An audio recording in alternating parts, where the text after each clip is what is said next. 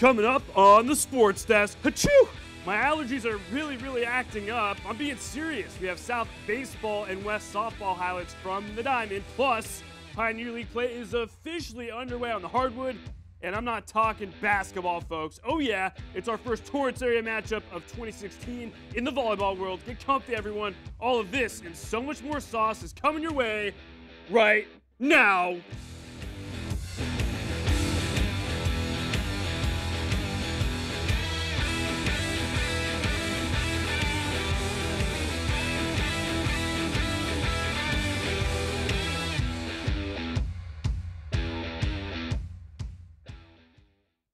Heyo! What's up, everybody in the Twitter universe? Hit me up. That's at Collin Kushner using the hashtag BoomSauce. Yeah, buddy healed this, buddy healed that. The madness of March has been quite mad. And yeah, Buddy has been a huge part of it. I look forward to seeing what he can do the rest of the way. So the madness of March isn't all that's going down. There's also the Frozen Four. I realize that I am probably only one of 7 hockey fans in the entire South Bay. For those of you that think the Frozen Four is a type of ice cream, you're wrong. It's actually college hockey's version of the Final Four. Did I mention the tournament also takes place in March and dips into my birthday month of April? Normally, big hits on the ice occur from the opposing team. Well, that wasn't the case when Michigan played North Dakota in the quarterfinals. North Dakota's Drake Kajula can tell us about it. Or better yet, since I'm a visual guy, he can show us. Off and running through the neutral zone into the offensive zone. Save! Score! Drake Kajula, transition, and the first goal of the game with a minute to go in the period. And Drake Kajula, he comes up the ice, takes a hard spill with the officials celebrating. What speed by Drake Kajula to separate, go in, find his own rebound.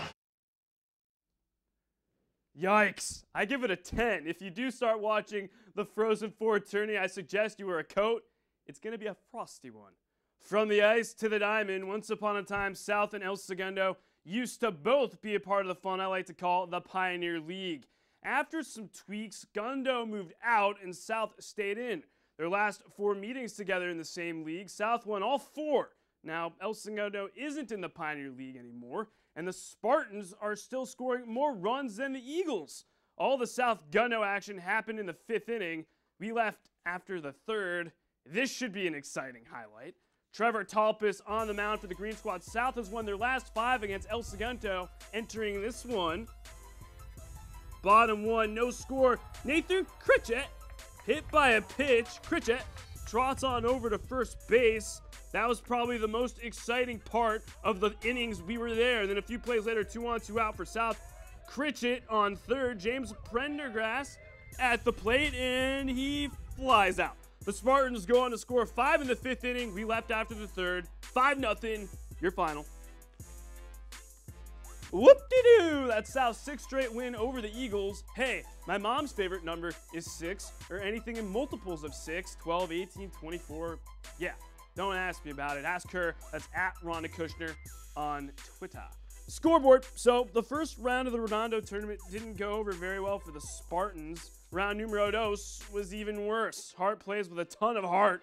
They crossed home plate 19 times in a 19-3 romping over South. It's a good thing it's early on in the season, folks, because that end result you see right now is not good. Coach Sand and co. need to figure things out before the madness of Pioneer League play starts up, and that's really soon.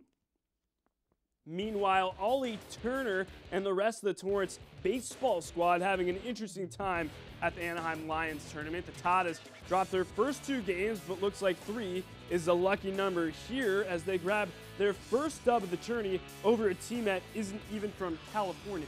The Anaheim Lions tourney rolls on, and hopefully so will the Tartars. Last year, the Easter Bunny was good at the Knights. They won their first 2 games of the St. Paul tourney this year. Same dealio. The Knights take care of business against Ontario Christian and John Glenn. The Knights cruising and still have a few more St. Paul games left. We'll see what they can do. Right now, though, great start. We are still hanging on the diamond, peeps. The West Bats came alive in their last game. They scored 15 runs against Hawthorne. One could say their run production dipped just a little bit, but their bats still hotter than Grandma's freshly baked cookies. Knuckles for everyone. West hosting the Cougars. Top one, no score. Maylee Newman in the circle for the Warriors, and that is a strikeout for Newman, her first of the game. She's heating up. Next batter, you can't stare that one down. Her second of the game. Newman doing work, and then bottom one, still no score. One out. Micah Ingles slaps one to third, mishandled, and Ingles is safe at first. 3 batters later now, 2 on, 2 out for the Warriors. Bella Estrada, she doubles to left, and that's gonna misplay it and goes all the way to the fence. Mikey Ingles and Becca Chung score. West up 2-0. And the very next batter, Liz Gomez, singles right up Main Street. Estrada scores. The Warriors go up 3-0. They don't look back. 10-0 is your final. We about to get cray-cray, ladies and gentlemen. Between their 2 dubs over the Mustangs and Cougars, West has now crossed home plate 25 times in just 2 games. Woo! That's what I like to call run support. If you include their last 2 wins at the Torrance National Tournament, West has now won 4 straight games. They have outscored their opponents 38-11 during their hot like grandma's cookies dub streak. Let's go to that other Torrance school. Todd Nation follows in West's footsteps. A donut Centennial 10-zip. I tried looking through the history books to find out the last time Centennial scored more runs in Torrance. It's been a long time. Down the 405 freeway for about 45 minutes without traffic. The North Saxons doing work at the Alan Dugard Classic in my hometown of Irvine, California. Coach Miller and co. put up 6 runs in game numero dos, but my mom's favorite number. And then from there, they allow my personal favorite number 1 against Milliken, but who cares, because all that matters is that they snag another dub. However, they fall flat on their faces in game numero 3, the Alan Dugard Classic, falling to Orange Lutheran. North drops into the gold consolation bracket, and we will have full results next week. Here's a history lesson for you. The recently retired Alan Dugard was a head coach at Woodbridge High School in Irvine for 24 years. That's my alma mater, by the way. He's in his 80s now, and while his coaching days are over, he still teaches English. Now that's wild. Still ahead, we have South and Torrance chilling on the volleyball court together. And when I say chilling, I don't mean that literally. One squad brought out the brooms, highlights and more coming at you in just a few.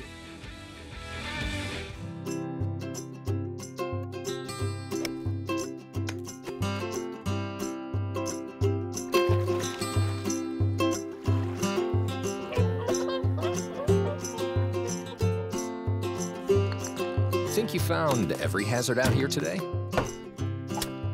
Think again. The spot you missed could be a killer.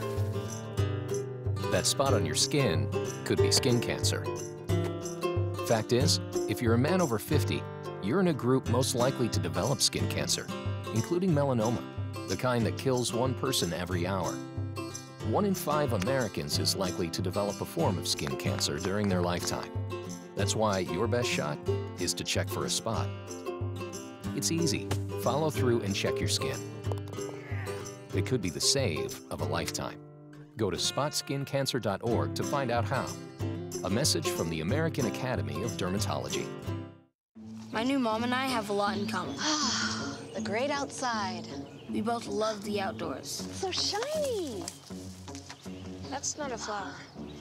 We both love geology. Oh, look. An igneous one. That's not a rock. And she knows a lot about wildlife. A labradoodle. That's not a dog. Hanging out has been kind of fun.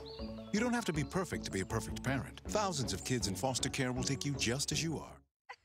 To Maddie, congrats on paying off all those student loans. Finally, right? How'd you manage that anyway? I started tracking my spending, changed a couple of habits. Wow, I'm kind of living paycheck to paycheck right now. I don't even know how I'm doing it. Well, have you tried saving a little? I want to, but where's that money gonna come from? Bill collectors, they're the worst. Am I right? When it comes to financial stability, don't get left behind. Not home. Get tools and tips for saving at feedthepig.org.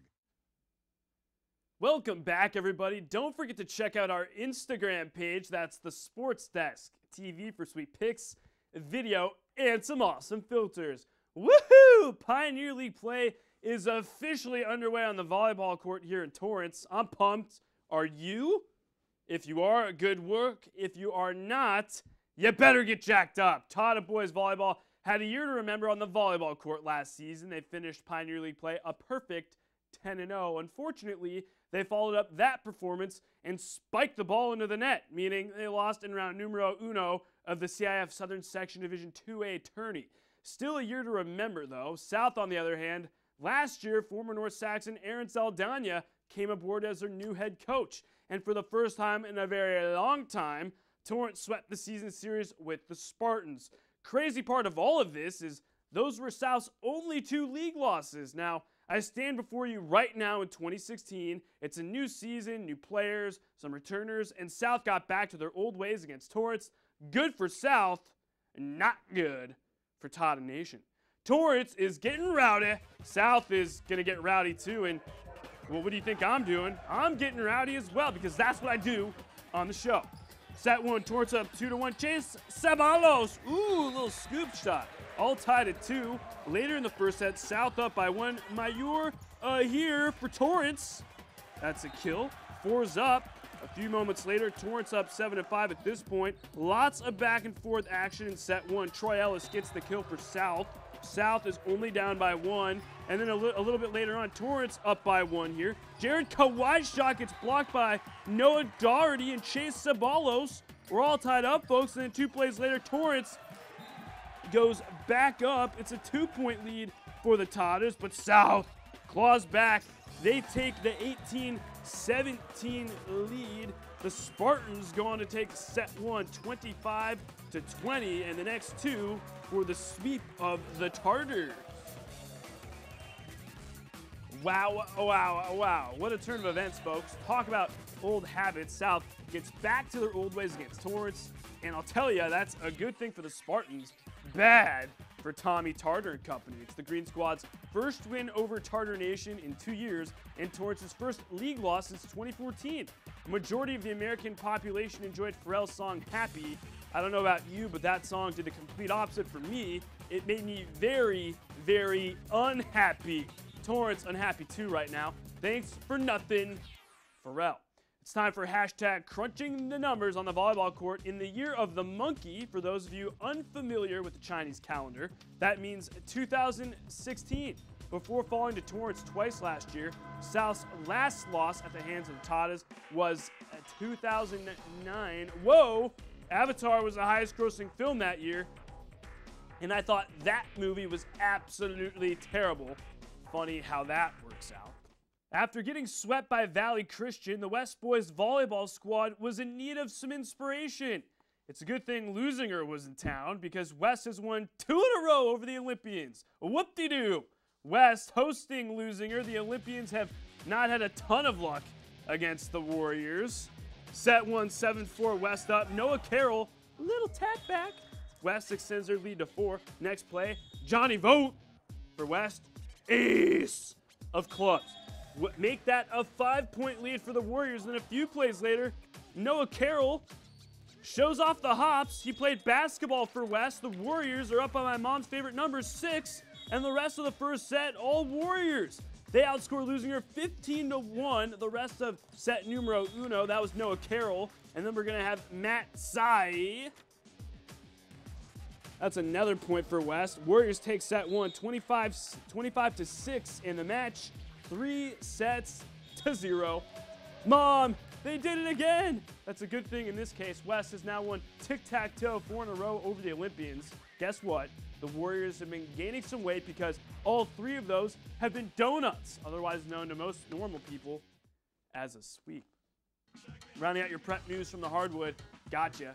Not basketball. We'll get to basketball in about 15 seconds. Bishop Montgomery wins their 3rd match in a row. The Knights decide to get some spring cleaning done against the Peninsula Panthers. Told you it would only be about 15 seconds on the hardwood. Tartar girls basketball had a year to remember, just not on the hardwood. CIF recently announced their picks for the 30th Annual Ford Academic Awards Program. For enrollment of 1,500 students and above, the Torrance girls basketball program had the highest cumulative GPA a 3.76. I could have used some of their GPA points back when I was in high school. Congrats, Tartar Nation. And a special thanks to Jordan Sakasagawa for hitting me up on Twitter and letting me know. Staying on the hardwood between both the boys and girls last year, 5 Torrance area basketball programs captured CIF Southern Section titles. This season, not so much. Out of all 5 high schools between the boys and girls, the West girls were the only squad to make a CIF Southern Section title game. It's a shame they forgot how to shoot. Sure, the end result wasn't good, but hey now, a championship game is a championship game. The Haleys, sophomore Haley Jones and senior Haley Tanabe, the only 2 Warriors named to the All-CIF Southern Section Division I AA basketball team. West lost in the CIF Southern Section Division I AA finals and made it all the way to the second round of state play. On the boys' side, same deal, just one team. Juniors Ethan Thompson, or E-Money, and Jordan Shackle both represent the black and gold on the CIF Open Division Southern Section squad. Coach Mitchell and company lost in the CIF Open Division Southern Section semis to Sierra Canyon and the state regional finals against the Ball Bros in Chino Hills. Speaking of North, it's been about 2 months since 5-star recruit Mike Juarez decided to take his football talents to UCLA. Juarez was just so excited about the next step that he graduated from North early so he could get the next chapter of his life underway. And as much as it pains me to say it, that next chapter is finally here. Mike took to Twitter to share the love. He had 4 memorable years as a Saxon, and the UCLA Bruin had no problem sharing how much his alma mater meant to him. He ended his message with, quote, "Gosh, I'm going to miss those Friday night games," with a sad face emoji, end quote. 4's up, Mike. 4's up. Still ahead on the volleyball court, the Elko men's squad looks to even the score with Moore Park College on guard. The highlights are coming your way after the break. Get your popcorn ready.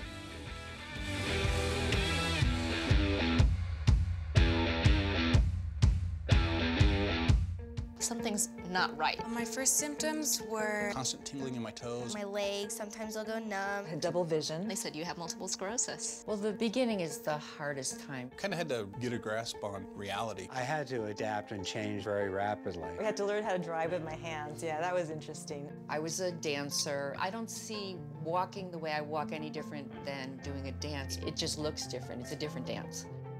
You see me have an off day, it doesn't take away from who I am. A symptom may cause you not to be able to do that anymore. And at one point, I wasn't able to do any of those. But I would exercise every day. Since I've been cycling, it's definitely helped my walking. To make a lot of changes in my life and just adapt to it. I'm going to acknowledge its presence. I'm not going to discount it. But at the same time, I'm going to try my best to not let it stop me. It's a fantastic opportunity to be working together with a common goal of curing MS, and sharing is the key.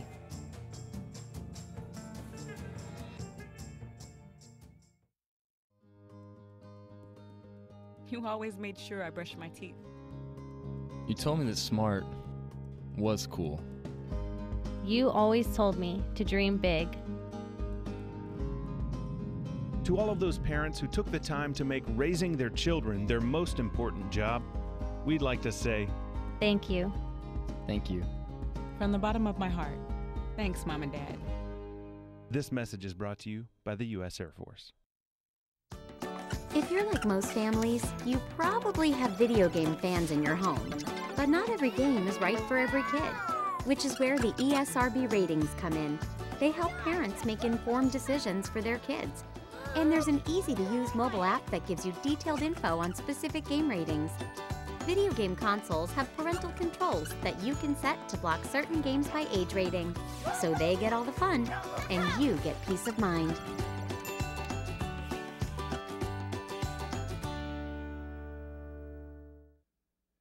Welcome back. Twitter me this, Twitter me that. If you hit me up on Twitter with pics and video, I'll get you right here on the show. In order to get the sweep in volleyball, you must win 3 straight sets. Elko has done that twice this year, and with a win, they can make it a 3rd time, which ironically is the same number for a sweep. After getting swept by Santa Monica College, Elko men's volleyball decided to play the opposite game against the Raiders, not from Oakland. Josh Rivlet hanging. He has red hair just like my brother. Elko trying to get the season split with Moore Park, set 1 2-all. And of course, we're going to start it off with the man, the myth, the legend himself, Josh Riblett. That's a kill, 1 of his 11. Elko on top, 3-2. Later in set 1, the Warriors up 10-9. And that's another point for Elko. They go up by 2. And then set point here in the first, Peter Nordell, the other redhead. Elko takes the first set, 25-17. And then let's hang out and chat things over in between sets because we need to catch our breath, relax, maybe get a massage if possible, or not. Second set was just like the first, all Elko. Pedro Campos, 1 of his 11 kills, and a few plays later, Pedro Campos, except he goes a little easier on the spike. Elko up by 3, they take the second set, and the third for the sweep over Moore Park College. Let's play the opposite game, because that's what we do occasionally. Elko gets swept by Santa Monica College, but then comes right back and takes out all their anger on the Raiders. Not from Oakland. The Warriors banana split the season series with Moore Park and have now won 1 game in a row. Yay. John Featherstone out as Elko's head football coach, plus Gifford Lindheim in as the new general, equals a brand new state-of-the-art facility. Well, the new stadium has been underway well before Feather called it a career, and Lindheim wasn't even a thought. Do you want to know what the new Murdoch looks like? Well, so do I. Elko's just under $40 million stadium is nearing completion. ECC Warriors on Twitter shared some pics as the new state-of-the-art facility begins to look like an actual state-of-the-art facility. The project began a while ago now and is scheduled to be jam-packed with crazy fans this fall. It's time to offer up, folks. Give me your best offer and maybe I'll sign with you. Or not. Former West Warrior standout Ray Lima is collecting some nice offers from some big boy Division I college football programs.